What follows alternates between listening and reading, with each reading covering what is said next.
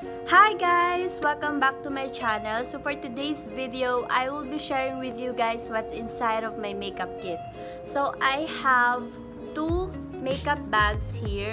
This one is for my makeups and this one is for my brushes. So without further ado, let's get started! So this is my makeup kit. Meron lang siyang eyebrow pencil kasi baka siguro na ganun ko habang nag-ayos ako ng kilay. So, let's start with this. So, first product that I have here is this Celetec Hydration Facial Moisturizer. Bago ko pa lang to ginagamit, hindi ko siya ganun kagusto. Mas gusto ko yung Aqua Moisturizer na ginagamit ko talaga. Kasi, trinay ko lang to kasi mas mura siya compare dun sa Aqua Moisturizer. Yung Aqua Moisturizer, 174 siya. Yung maliit na to, 150 lang. Tapos, binili ko yung malaki, 250. So, yun. Tatry ko to. Nakaka-moisturize naman siya. Yung problema ko lang is yung amoy niya. Amoy ospital. Yung kasi Aqua Moisturizer kasi maganda. Maganda. Mabango. Mabango yung amoy nun. Tsaka malamig yun sa face. Ito parang wala lang. The next product is my Johnson's Baby Powder. Ginagamit ko siya pang set ng foundation o kaya neto. So, the next product is this Bello Tinted Sunscreen.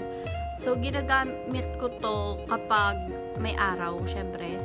Tsaka, mas gusto ko siyang gamitin kaysa dito sa foundation na meron ako kasi meron na siyang sunscreen, maproprotect niya na yung skin nyo kaysa pag gumamit kayo ng foundation. Hindi kasi ako yung tao na full coverage. Okay lang ako kahit meron ako mga tigya-tigyawat dyan. Okay lang yun sa akin. Mas gusto ko yung magaan yung pakiramdam ko sa mukha ko kaysa yung cover nga lahat. Bigat naman sa feeling. The next product that I have is my mascara, the Hyper Curl Volume Express Waterproof. At sabi dun sa mga ads nila, smudge proof din daw to. 199 pesos lang to. Mura lang to. Bilhin nyo na guys. At gusto ko siyang pinapartner dito sa eyelash curler ko na binili ko sa Everbilena. Hindi kasi siya yung nakakatakot ipang ganun. Gawa nung baka maputol yung eyelashes mo. Hindi.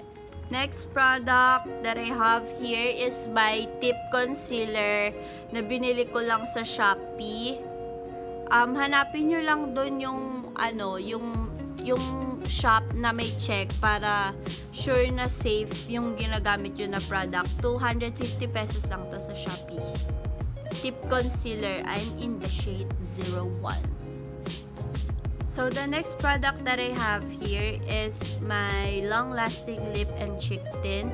This is from Fairness and Flawless Lippy Love. So, yan. Ginagamit ko lang siya dito sa lips ko, pero hindi pink yung kulay nito. Parang medyo orange siya na super tapang. Kaya hindi siya pwede dito sa cheeks kasi hindi din siya blendable. Kaya hindi ko siya sinasuggest na i-cheek tint ko siya. And then I have my moisturizing lip balm. This is the Carmex. Nalaman ko to sa aking best friend. Hi, Kyrene. Nalaman ko to sa kanya kasi bumili siya nito tapos nilagyan niya ako dito. Ang lamig sa pakiramdam. Since wala naman akong lip balm, bumili na din ako nito. Carmex. Yan. Masarap siya. Nakaka-moisturize talaga siya ng lip. Tsaka nawawala yung dry sa lips ko pag ginagamit ko. And then the next product is MAC Studio Bronzer. Hindi ko siya ginagamit pang bronzer. Ginagamit ko siya dito sa aking eyes. Ito yung lagi kong ginagamit pagka umaalis kami ng family, kami ng bebe, pag naalis kami. Ito yung ginagamit ko dito sa eyes ko kasi super warm niya lang, tsaka hindi siya masakit sa mata. Talagang inaano niya lang yung eyes mo, ina-warm up niya yung eyes mo. So, I have two lipsticks na lagi ko talaga siyang ginagamit. Hindi kasi ako yung bibili ako ng ganitong shade, bibili ako ng ganitong shade para madami akong lipstick. Ang ginagawa ko, bumibili lang ako nito nung mga okay talaga sa lips ko. Yun lang yung binibili ko lang paulit-ulit. Hindi ako nagko-collect ng lipstick tapos di ko naman gagamitin. So, I'm in the shade Touch of Nude at saka Make Me Blush. Sorry, hindi na-focus. Yan lang yung lagi kong ginagamit. And then, yung ginagamit ko for my eyebrow is this Careline Best Brow Liner. I'm in the shade Taupe. Ito yung ginagamit ko kasi naputol yung ginagamit kong eyebrow pencil. Tapos since nagamit ko naman din to sa school kasi nanghiram ako ng pangkilay sa mga classmate ko, na-try ko siya, maganda naman siya. Kaya, ito na lang yung pinalit ko dun sa pangkilay ko. Yung pangkilay ko kasi yung Mumuso na color brown siya. Basta maganda din siya, 99 pesos siya sa Mumuso. Ito kasi 150, mas mahal siya. Pero meron na siyang ano dito, spoolie. Kaya, kahit wala kang dalang spoolie, makakapagkilay ka naman ng maayos. The next product is my foundation. This is the Everbelena Pro Flawless Finish Foundation. 30 ml siya, 180 pesos lang siya. I'm in the shade Natural. Hindi nyo naman kita, but pinapakita ko pa. So, ito, mabango to. Mabango siya. Gusto ko din siya, pero hindi, wala siya masyadong nako-cover sa face. Parang na-enhance niya lang yung skin. Yun. Hindi ako ng money sa foundation kasi hindi ko naman siya kailangan. Hindi naman ako, basta hindi ko kailangan ng foundation sa mukha pag naalis ako kasi hindi ako comfortable na meron akong foundation sa mukha. And then the next product that I have here is my Magnif Eyes Eye Contouring Palette from Rimmel London. This is from my tita. She gave it to me nung Eid sa Dubai. Yan. Ayan yung mga shades niya. Merong mga mattes, meron ding mga shimmer. Yan. Super cute. Hindi ko pa to super nagagamit. Like, yung aalis ako, ito yung gamit ko. Kasi parang siyang pang party eh. Hindi ko pa siya napag-aaralan kung paano ko siya gagamitin. Kaya, yun. And then, I have my Ministar Professional Makeup. I bought it for only 100 pesos. Hindi ko alam kung original siya o hindi. Hindi ko siya nire-recommend sa inyo. Pero, super pigmented niya, pang contour. Yeah! Hindi ko alam kung pang highlight to eh. Kasi parang white lang naman siya. Tapos, eto, ginagamit ko siya pang ginagamit ko siya pang blush. Tapos, eto naman, ginagamit ko sa contour. Sobrang ganda nito guys. 100 pesos ko lang siya nabili. The next product that I have here is my MAC Studio Eyeliner.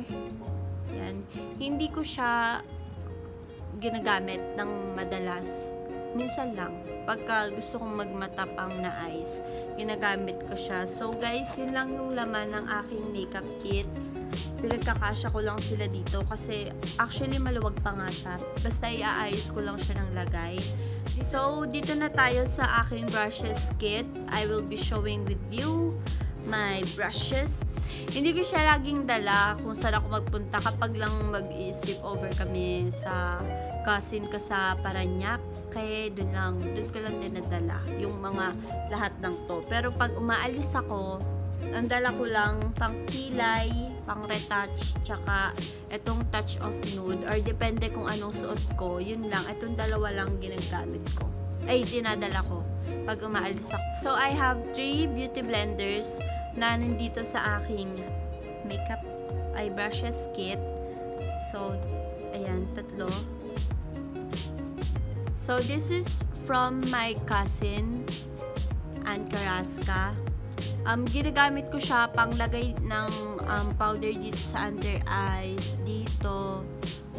Pero hindi ako nagbe-bake, actually, hindi.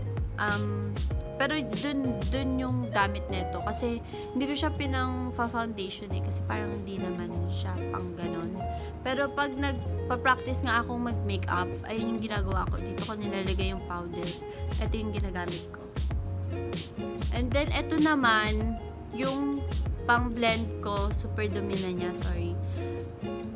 Pang-blend ko ng concealer under my eyes. Super cute lang kasi perfect siya dito sa aking under eye. So, eto, binili ko to sa Mumoso. 3 sila. Nasa lalagyan yung, dalawa partner neto. 3 sila. Yung isa,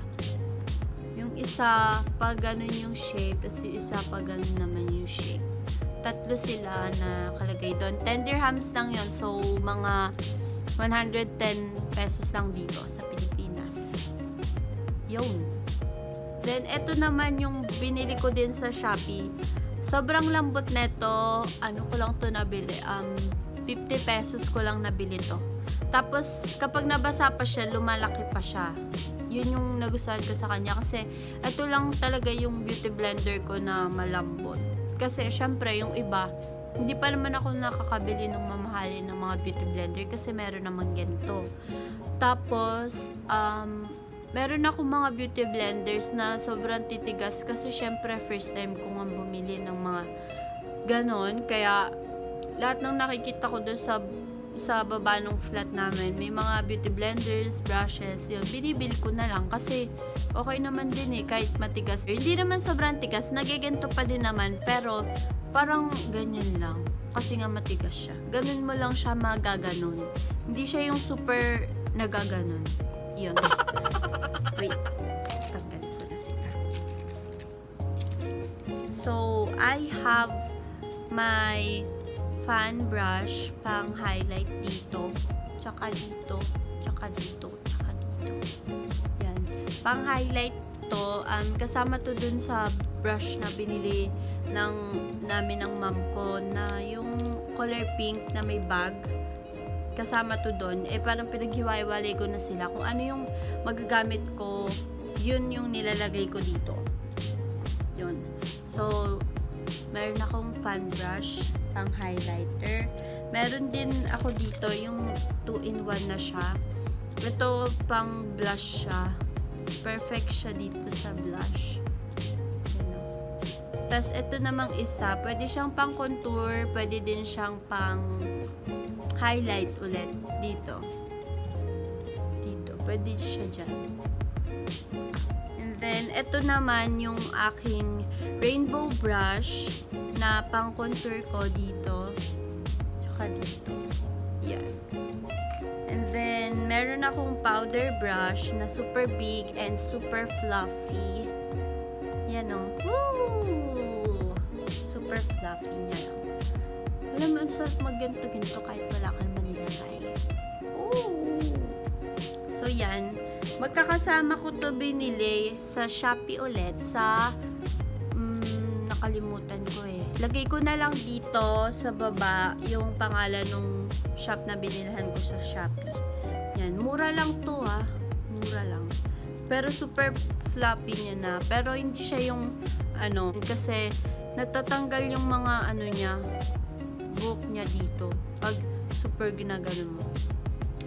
Tapos ito, pang kilay naman dito. Ooh, parang gusto kong mag-makeup Yan. Tapos meron din akong spoolie. Ito naman yung kasama neto. Yung sinasabi ko nga sa inyo na bag.